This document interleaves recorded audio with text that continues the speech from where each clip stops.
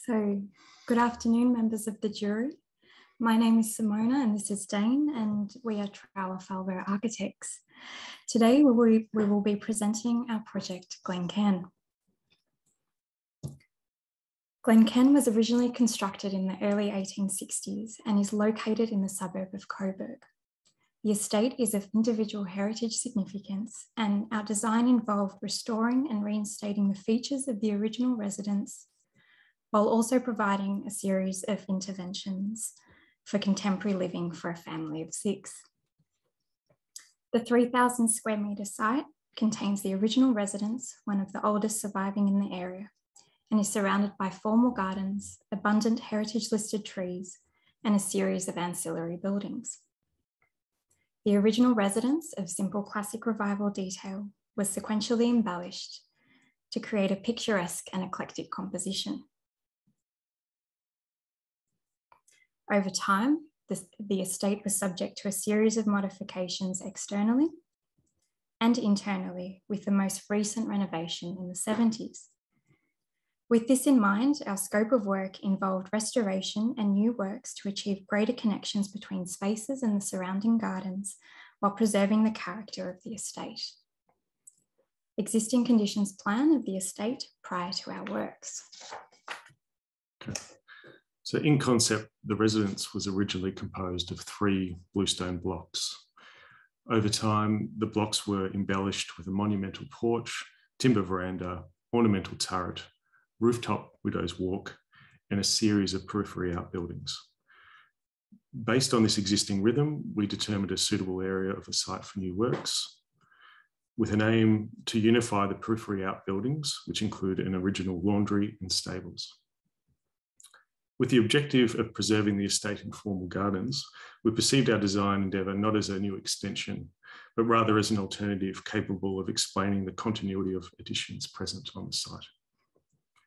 This resulted very simply in the formation of 2 U-shaped walls, one enclosed for living and the other open for a courtyard. These walls are located to follow the rhythm of the bluestone blocks of the original residence, expanding upon the estate's primary alignment while coexisting between the heritage listed trees. Our process also involved physical model making as an intrinsic part of the project, particularly to understand the ground plane condition and the associated requirements to cut, step and terrace for new building and landscape works. This is the ground floor plan and also the roof plan. The next stage of our physical models at 1 to 200 show the existing bluestone walls relative to the proposed walls and interior organisation. So contrary to the 70s renovation, the original front rooms of the residence were significantly restored in accordance with heritage guidelines. And as we progress further into the residence, 3 blocks containing the functional requirements of bathroom, kitchen and laundry are positioned and offset from the internal walls to maintain the legibility of the original bluestone and new concrete block walls. The first transition from the formal front rooms to the contemporary insertions, a view of the gallery and library. In this area, a continuous express shadow line follows the exposed bluestone walls, and an existing skylight was strategically reconfigured to align with the adjacent opening. Concealed within one of the blocks is the main bathroom, and within another, the new north-facing kitchen, also offset from the existing bluestone walls, encouraging further connections between spaces. To connect the existing and new, a link was made to the new living via an existing opening, and a previous bathroom window was extended into a new glazed door. A steel portal and bluestone threshold clearly demarcate a compressed passage which opens to the new living area, commemorating the transition between old and new. As mentioned, 2 U-shaped concrete block walls create an enclosed space for living and an open courtyard. And this was further tested at a 1 to 50 physical model scale. View facing north to the laundry and living. To reveal the thickness of the concrete block, the use of steel in the project was considered as a way of capping the walls and in the vertical plane to define new openings. To assist in environmental performance, an emphasis was placed on the passive ability of the residence to maintain its own internal climate by using a combination of insulated double skin walls, along with openings that allow for multiple configurations and opportunities for ventilation, comfort, and animation. This, along with the solid attributes of the wall, established the new intervention as part of an ensemble of unique additions to the estate. A view to the courtyard and concrete seat beyond. With steel anchoring the mass of the walls to the site, it is further introduced to the western facade, where the steel plate brise-soleil highlights the relationships between interior living spaces and the courtyard. The singularity of the wall also establishes a perimeter to reorganise the existing outbuildings at the edges of the site, creating a sense of embrace within the courtyard.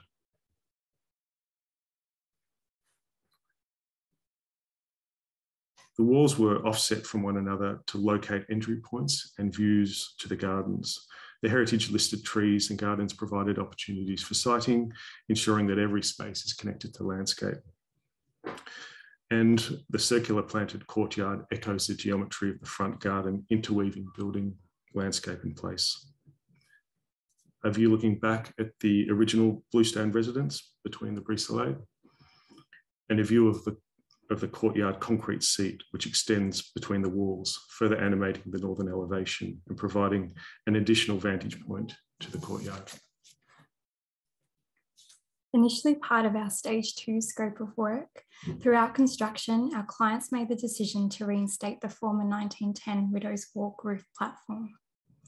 The platform was to appear exactly as the original and further added to the ensemble of distinctive features and buildings on the site. The Widow's Walk was constructed in the courtyard and then very precariously and carefully craned in place. 1 minute remaining. Another predominant aspect of the project was the steel materiality used for bespoke windows, doors, western brise-soleil, and steel link between old and new. A 1:10 facade model built during construction documentation was an important instructional tool during the design process for our clients, builder, and manufacturers. And a close collaboration with the steel manufacturers ensured a crafted and unique outcome. In summary, from its conception, the project was inherently collaborative with our clients, consultants, builder, and contractors. This was critical in achieving the delivery of the project in all aspects, especially navigating the complexities of a detailed heritage restoration. Working on a project such as Glencairn has been a wonderful opportunity as a small practice of two. As our first project together, Glencairn has entrenched our appreciation of seeing and being part of the process of the architecture, from concept to built outcome and all that comes alongside this. Thank you. Thank you.